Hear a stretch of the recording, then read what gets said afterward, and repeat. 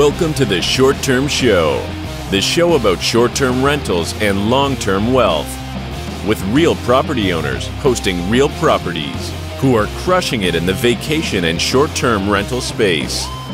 And here's your host, Avery Carl.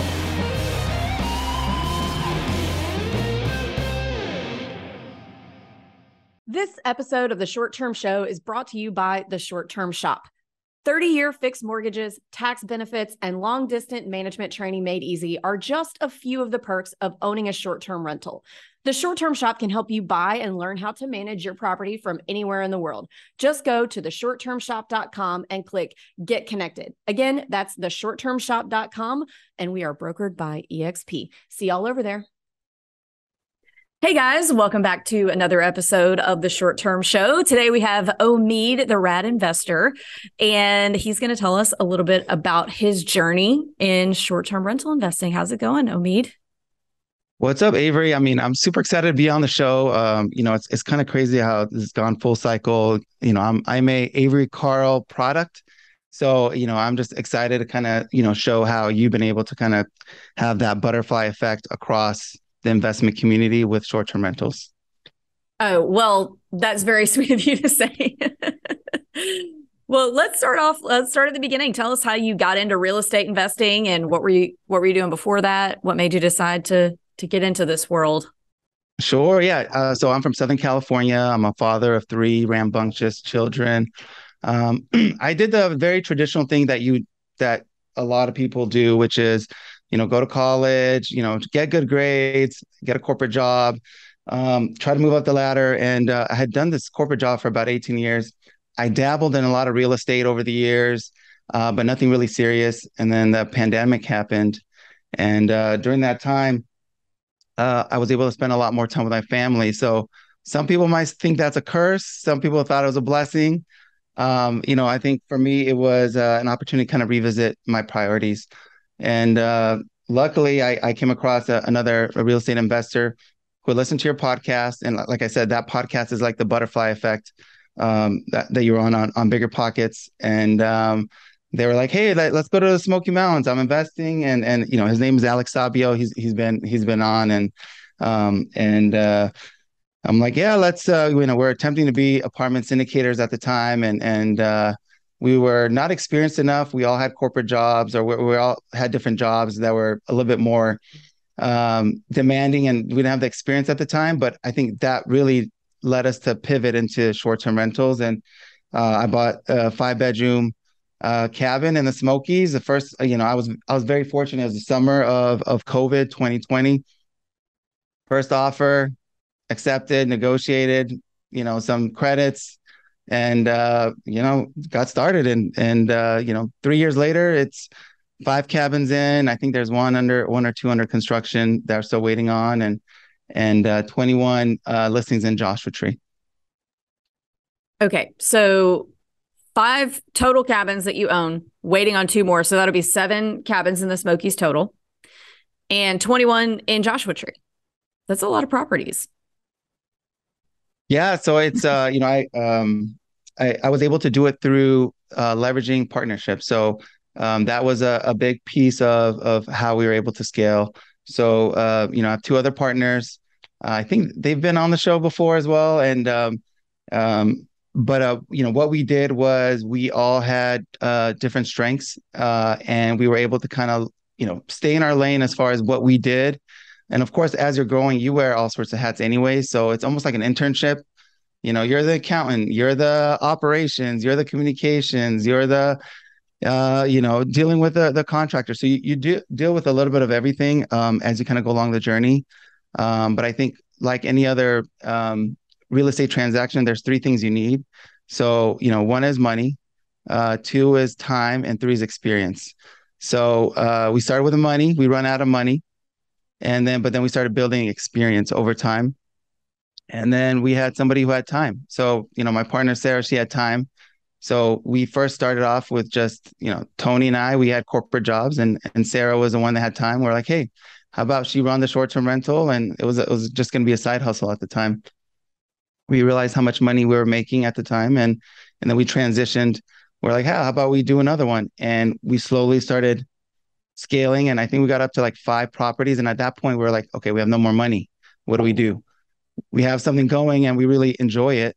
So we started bringing in capital partners to kind of help us purchase some of these homes, and we were operating them, and we had different equity splits that we agreed upon. And we, yeah, fast forward a couple years, and this is kind of where we are now today. Okay, so I have a lot of questions here because that's a lot of properties in just a few years, even, partners or not. So Yeah. let's talk about how you finance the first few before you had to bring in partners. So what does the financing look like there? Yeah. So back then, so we went to the short-term shop, and we leveraged a 10% down loan. So that was my wife also works a W-2 job where she makes money. So we were doing loans. There was one, I have a couple in my name, couple in my wife's name.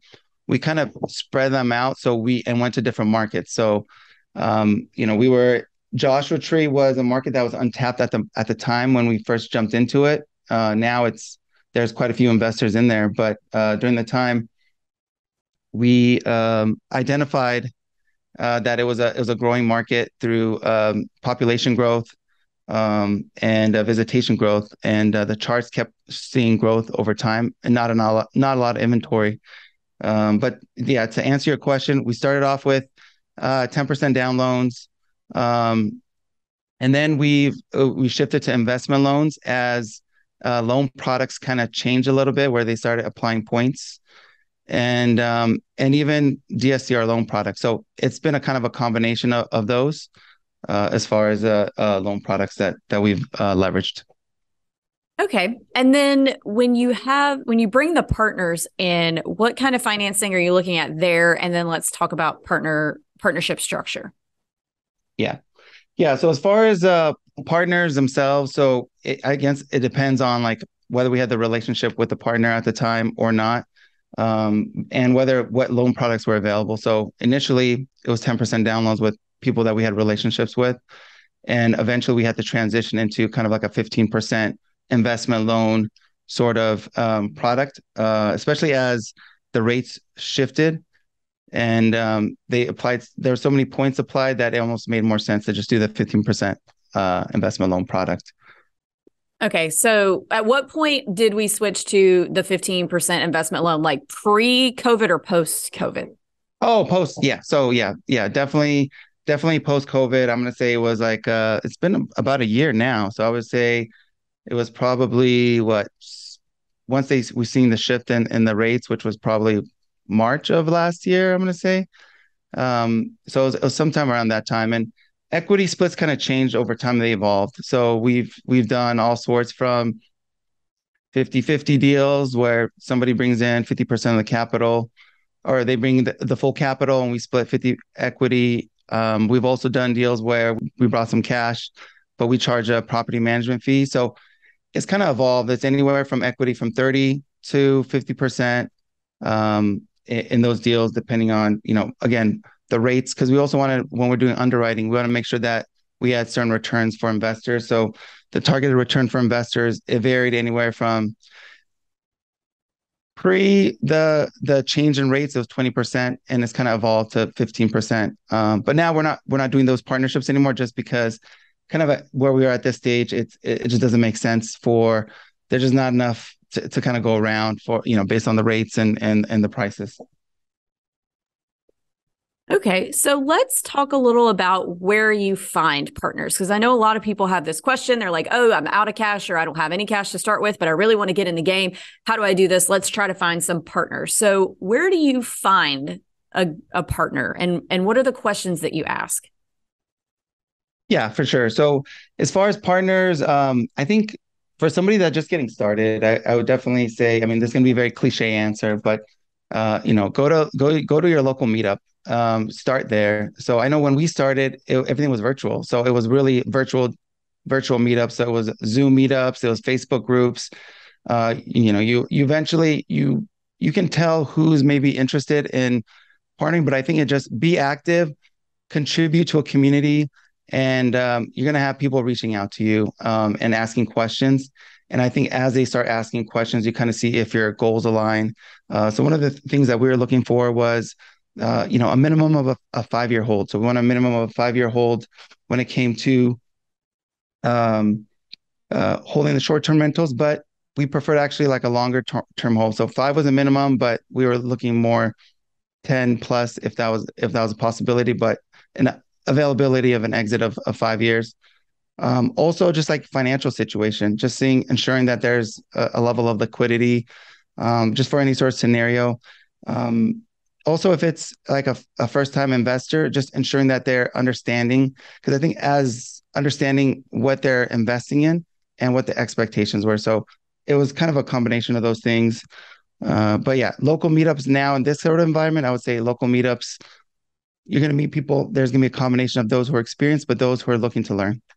Okay. And so what kind of questions do you have to answer when these people are coming to you and asking questions about potentially partnering? What are some of the things that they say? I'm a new investor and I'm thinking of finding a partner. What are some questions I should be prepared to answer? Yeah, so I think the biggest thing is the proof of concept. So people want to know what your track record is and what your experience level is. So it's really having some financials to back it up. So for myself, I would do demonstrations where I would show certain properties, kind of compare.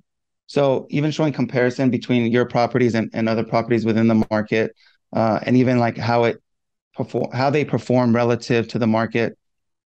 And I think I think people just want to see visually numbers and that it makes sense and your forecast. So if the forecasts match kind of the performance, I think there's a lot more confidence in the relationship as far as being able to deliver.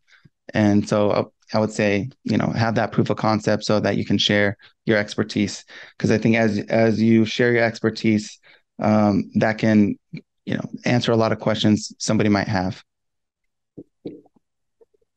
Okay.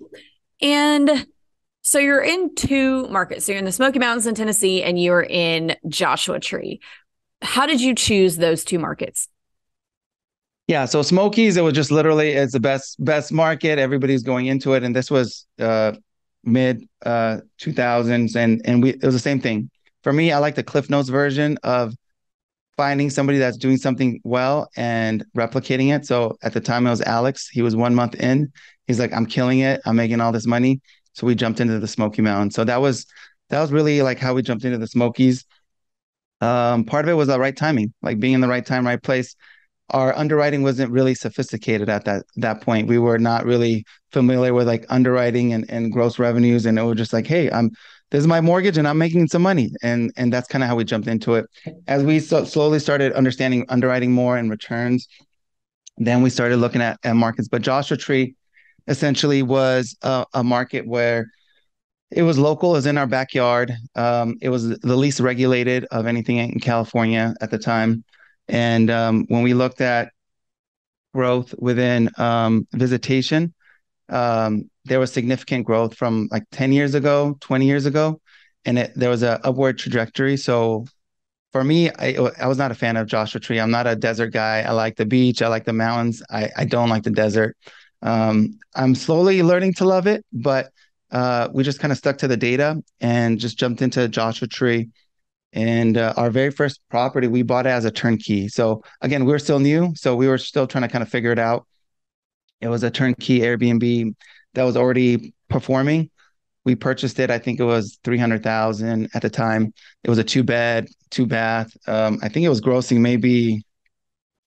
I think the previous owner, and it wasn't grossing that much. Now I think about it, it was like 36,000 or something like that. But we made some minor updates, and the trajectory of that was it was going to gross in the 60s after we had made the modifications. And then we 1031 that actually in one of the one of the cabins in the Smokies. And at the time, I think we sold it like a year and a half later for, I'm going to say it was 487 or something like that. Hey guys, hope you are enjoying this week's episode of the Short Term Show. We are loving it. We are loving interviewing all these guests for you guys, and we hope you're getting a lot of value out of it. And we really love you guys. We love you so much that we have created a community just for you. We have a Facebook group specifically for short-term rental investors, and there are tons of great posts every day sharing best practices, learning new things from other short-term rental investors. And we would love to see you over there. The name of the group is the same name as my book, Short-Term Rental, Long-Term Wealth. Head over and join the conversation. We look forward to seeing you over there. Thanks, guys. Hopefully you guys are finding all of these short-term show episodes to be really helpful. We certainly hope that you are, but maybe you have more questions and you just want to be able to ask an expert a certain question here and there. Well, we have at the Short-Term Shop open office hours on Zoom every Thursday, and you can sign up for free. So if you head over to strquestions.com, you can sign up to hop on and we will answer any questions that you have on short-term rental investing. Again, it's every Thursday and you can sign up at strquestions.com. Do you have a favorite between the Smokies or you said you're not a desert guy, but in terms of performance, Smokies or Joshua Tree? Yeah, so so after that first experience with Joshua Tree, the second one that we purchased was a tiny home. So it was a new construction build, tiny home. So the intent, it was a 400 square foot, kind of like a studio, but it had everything that you needed. So essentially, you kind of combine the glamping concept with a actual new build, a hot tub. You have some basic amenities, and from a cost perspective, that again, the price point was 30. It was the first one we ever purchased was 285, and then they evolved over between 285 to 350. But this one studio, we initially, I think we were grossing, I'm gonna say in the 40s, and after we continued to learn the market and make modifications, I think our best performing one was grossing like 90, in the 90s. And so why I like it, because to answer your question, why do I like it? It's very efficient. It's easy to clean. It's very hard for anything to go wrong. It's new construction. People love it. From a conversion standpoint, we get a lot of last minute bookings. So amongst all the listings that are out there, if it's low, that's the one that's going to get booked. So it just consistently performs really well. So I think a lot of people jumped into Joshua Tree. And currently in the market, a lot of people who have just the regular homes, they may be struggling or they're barely breaking even. But I think these new construction tiny homes, they do really well, and they're very cost effective. So that's kind of my favorite product because it's the least headache, most bang for your buck, least amount of effort. Yeah, we do have a studio that I love. It's very low maintenance. And I totally agree with that. Tiny homes, a lot of the smaller properties, and I can't speak for Joshua Tree because I don't own anything there, but I found smaller properties typically have a higher occupancy rate. They may not make as much money overall, but if you're a new investor who's really worried about any kind of seasonality, I think a smaller property is the way to go because when you're new, it just feels better to have a fuller calendar. And I'm a big fan of small properties. I've got all sizes nowadays, but I have a special place in my heart for the smaller ones because they do make you feel confident and good and like, okay, yes, I can do this before you jump into a big one. And you're like, oh my gosh, in the off season at the beach or whatever. So big fan of little properties. Oh yeah, absolutely. All right, cool. So let's move on a little bit. So you guys have owned at least in one market, maybe both, since before COVID. And so you've got a track record. You know what your property should be making year over year.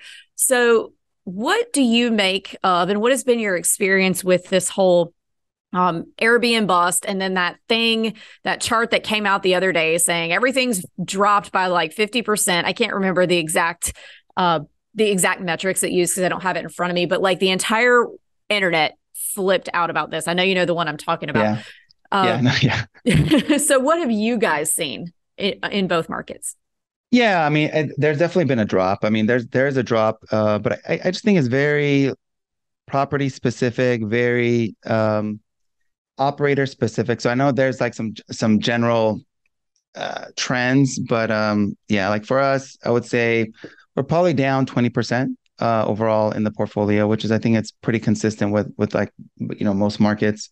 But I think it's can't I think what's happened is a lot of people, especially like let's say Joshua Tree, a lot of people are getting scared and they are dropping their prices.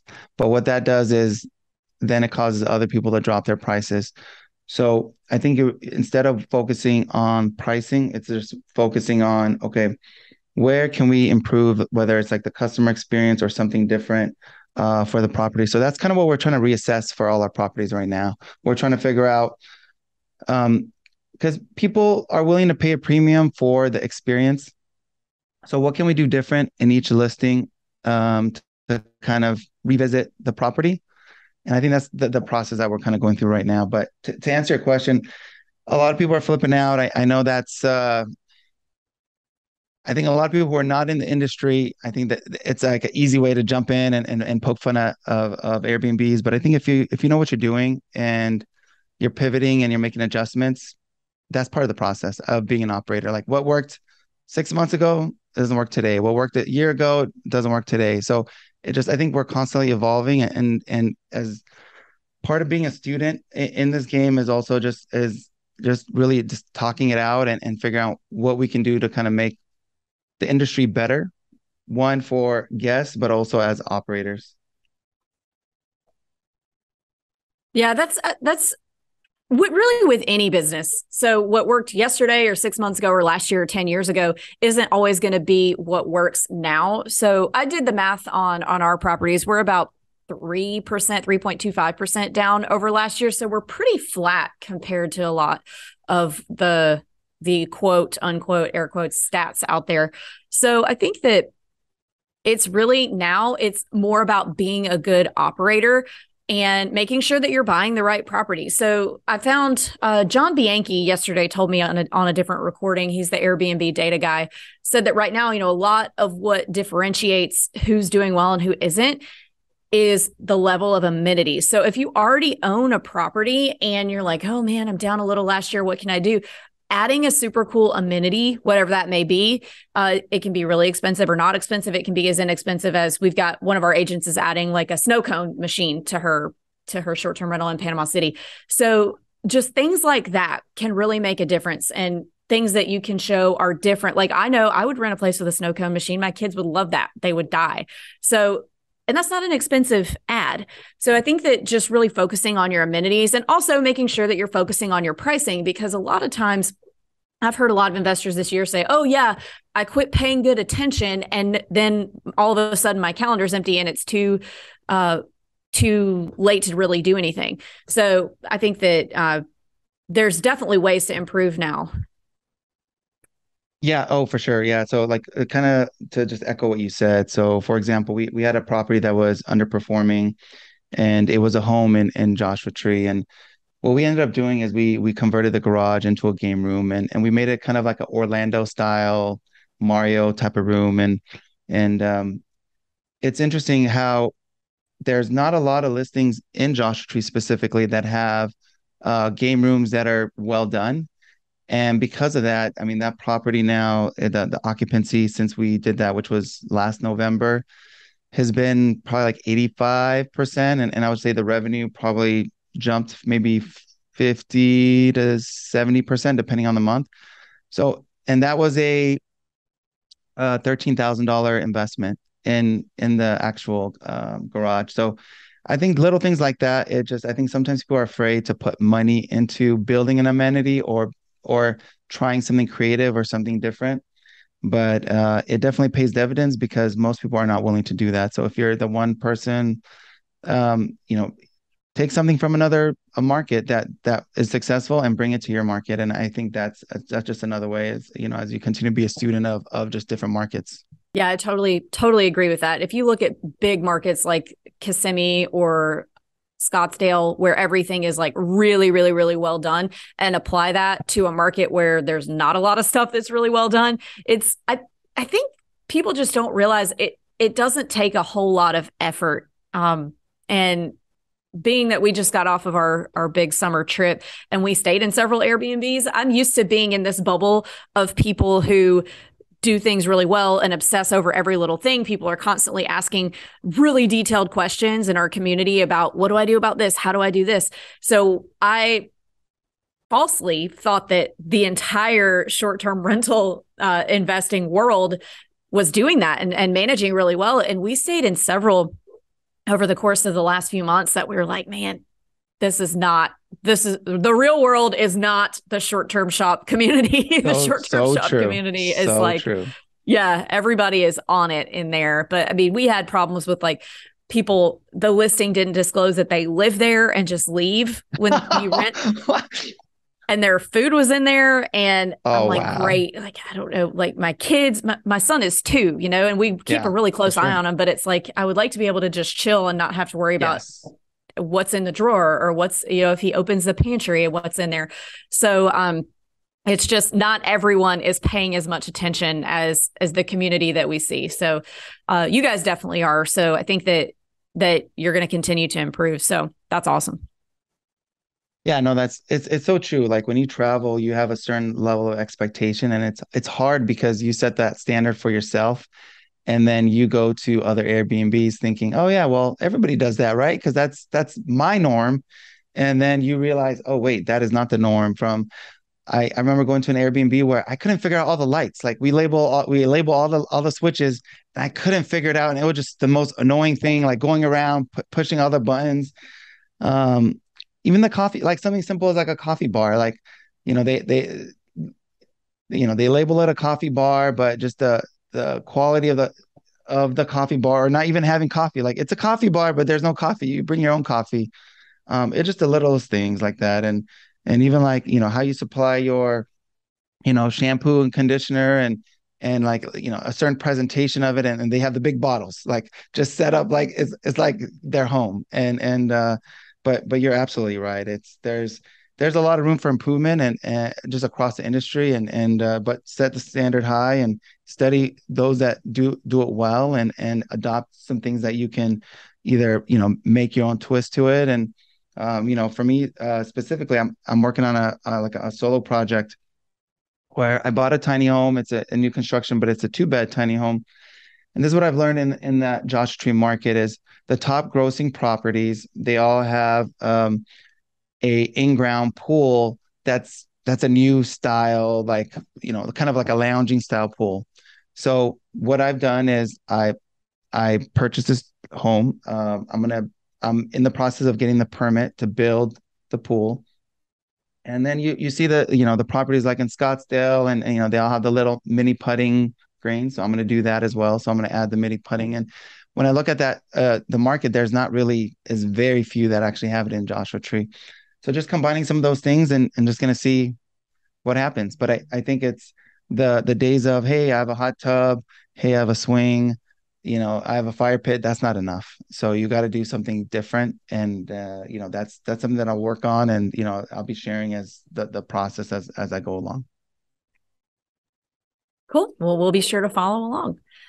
So, Omid, we are to the end of the show where we ask our final 3 questions that we ask everyone that comes on the show. Sure. Same questions for everyone.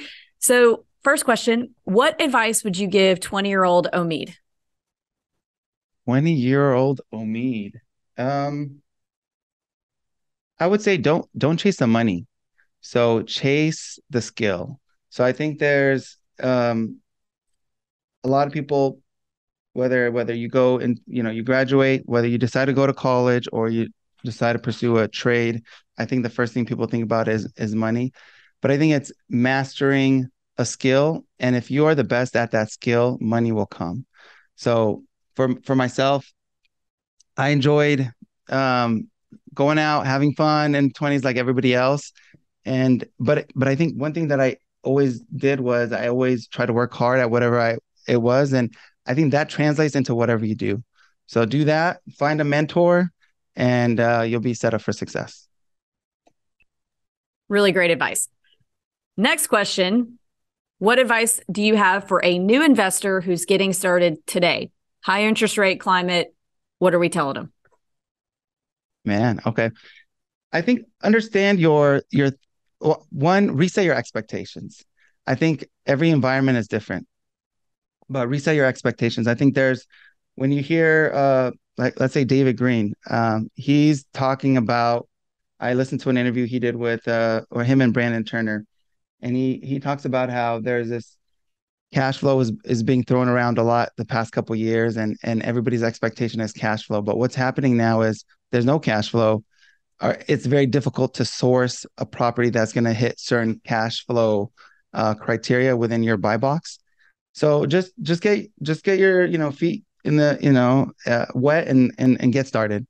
And I think that will allow you to kind of pivot and understand as you start doing something. So don't let the cash flow prevent you from getting started.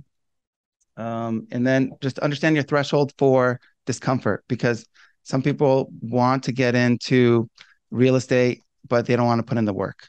So really understand your commitment level. I've had so many investors come up to me and say, "Oh, I want to get into real estate," but they don't really do anything. They rather go on the weekends, have fun.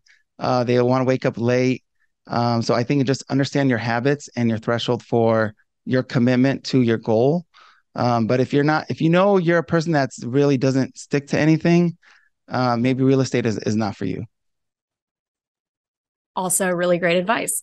And last question, what's your favorite book that has impacted your mindset? Yeah, so there's a book called there's a book called Rich Dad Poor Dad. No, I'm just kidding. I'm not going to use that answer because everybody uses the answer. There's a book called Turning Pro by Stephen Pressfield. So it's really a habit book. So it really talks about the moment you turn pro and life becomes easier because you have a certain level of habits that allow you to put you in a position to achieve your goal. So I would say like, the difference between an amateur and a pro is their habits. You got amateur habits and you got pro habits. I know you, for example, Avery, you wake up at 4 a.m., right? You wake up early. So there's a reason why you are where you are, because you have a certain set of habits that you carry across everything that you do. And I think same for myself. Like I wake up every day at 4 a.m. just like you. And I have the three kids. I have a 4, 6, and 8-year-old. If I wake up around I can get anything done. So I got to wake up early. I got my me time. I got my gym time. But it's really being able to time block and set up those habits for success. Awesome. Great recommendation. I don't think anyone has recommended that yet. Well, thank you again so much for coming on, Omid. And if our listeners want to check you out, follow you, do all that fun stuff, where can they do that? Sure. So you can find me on IG, Omid, the Rad Investor. So Omid, OMID, and then the Rad Investor. You can find me my podcast, so Find Your Freedom podcast. So you can go on the website as well, findyourfreedomrei.com. I also have a co-host company, so Nomadic Co-host. So it's Nomadic and then cohost.com. So if you need some co-host services, yeah, come look me up and we can connect. All right. Well, thank you again so much, Omid. We'll catch you next time. Thank you so much.